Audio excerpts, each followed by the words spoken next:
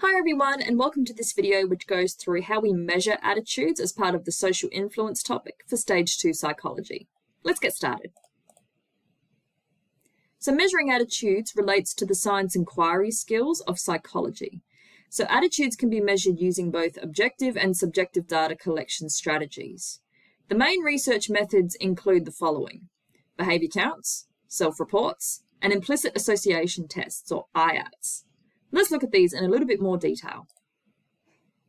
So let's start with behavior counts. This is classified as an objective quantitative method that's used to measure attitudes. So it's well suited for gathering data about some kind of issue. So for example, it's quite possible to observe students' attitudes towards wearing the school uniform by directly observing and counting the number of students wearing correct and incorrect school uniform. So due to the inconsistencies between attitudes and behavior, just observing a behavior is not necessarily an accurate measure of the attitude. So care needs to be taken when evaluating the validity and reliability of using a behavior count for assessing attitudes. The reliability of behavior counts can be increased by ensuring there is consistency between the behaviors recorded by the researchers and observers. This is called Interrater Reliability. So in other words, making sure that the same behaviors and the same extent of behaviors are consistent across all researchers. So the researchers agree on what actual behaviors they are targeting or counting. So behavior counts have their own advantages and disadvantages. Advantages of behavior counts can include that they're more valid than self-reports. We'll talk about self-reports a little bit later, but often people can give social desirability bias in self-reports, whereas behavior counts can be objective and they can be verified. So often they increase the validity of the data collected. As a result, they can often be less subjective, which again increases the validity. Having said that, as mentioned before, there are disadvantages of behavior counts.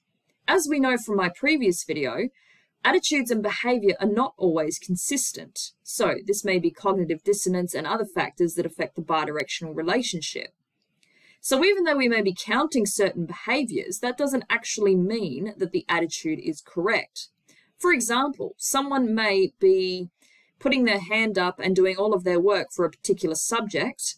However, they may dislike the subject, but simply counting the number of times they put their hand up or take notes or arrive to class on time would actually indicate they have a positive attitude towards that subject, which is not always the case.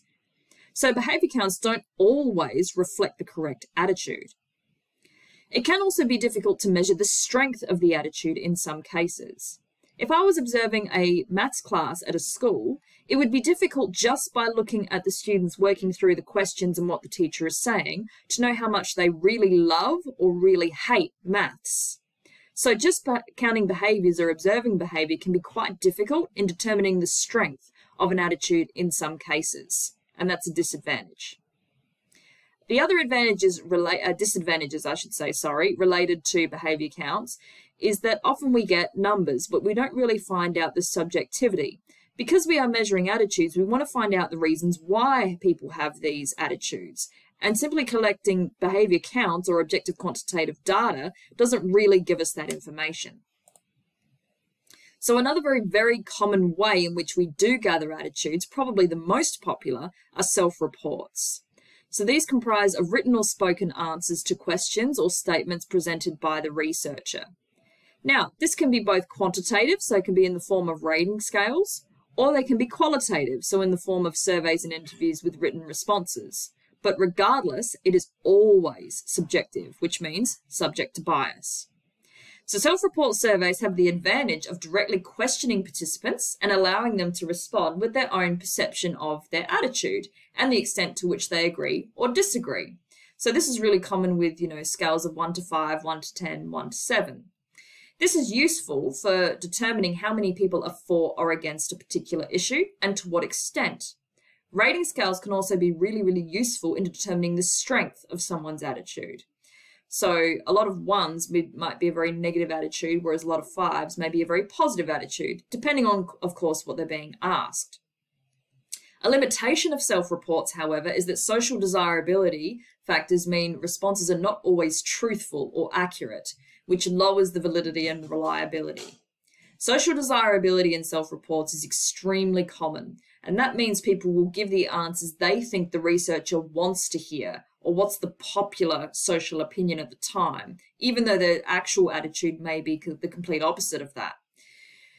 So that's one of the main issues of self-reports. If we jump to disadvantages, that the validity can be quite low if social desirability is common. In some instances as well, just sticking with disadvantages for a moment, some participants may misunderstand questions or statements. Sometimes when we get surveys regarding a particular attitude, the questions are not worded very well, so we don't really understand what the question is asking, or we misunderstand the statement. That can also obviously lead to lowered validity and reliability. There are a lot of advantages of self-reports, however. They're often very simple and quick to administer, so we can get a lot of information, whether it's quantitative, qualitative, or both, very, very quickly in a short amount of time. It is also suited to people who have good verbal skills, so who like to express and explain their attitudes. Another way in which we measure attitudes is the Implicit Association Test, or IAT. So this is a form of test where people will dig, or the aim of the test is to dig deeper than a self-report and bypass some of that social desirability. So attitudes that people express are often in conflict with their actual behavior. So with implicit measures like the IAT, researchers hope to finally be able to bridge the gap between self-reported attitudes on one hand and the behavior on the other. So like I said, it bypasses, hopefully, that social desirability. The IAT is typically used to dig deeper than a self-report on issues associated with things like stereotyping, gender roles, racism, sexuality, ageism, and so on. The IAT asks questions that ask you to indicate a preference for one concept over another, usually in a very, very short amount of time, and at the same time asking whether something is good or bad. For example, you could tell someone whether or not you like maths. Implicit attitudes are positive and negative evaluations that are much less accessible to our conscious awareness. So even if you say you like maths, which is your explicit or exterior attitude, it is possible that you associate math with negativity without actually being actively aware of it. In this case, we would say that your implicit attitude towards maths is negative. However, you're not cognitively aware of this. So that's what the Implicit Association Test, or the IAT, aims to reveal. However, there are issues with this test as well. Because of the pressure that people are put under to complete this test in a very short amount of time, usually by making very quick and instant decisions, people will often not comprehend the questions and will answer incorrectly, or not in a way that's truly reflective of their actual attitude towards the particular topic. So that obviously reduces the validity and the reliability. We also need to be very mindful of the ethical implications of measuring attitudes. This is mainly related to the administration of self-reports to measure attitudes.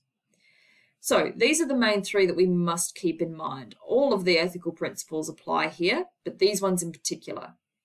Voluntary participation. Participants have the right to choose to complete them in the first place. Often when we send self-reports, they ask very personal and invasive questions, often on topics that might be seen as quite triggering. So participants have the right to choose to complete them at all. All right, and that goes in line with, obviously, the ethic of voluntary participation. Confidentiality is also very important. We need to check the participants are happy to divulge certain information and for us to publish their name, or, if not, give them an ID number or an alias. Informed consent is also very important. We must obtain the consent form and explain the rights, risks, and the fact that they are able to withdraw from the data collection process. A very common way that this is done is the interview or survey questions are sent to the interviewee or the participants first, so they actually know what it is they're actually answering in regard to the attitude in question. I hope you found this video useful, everyone. As always, any questions, let me know. Otherwise, happy revising.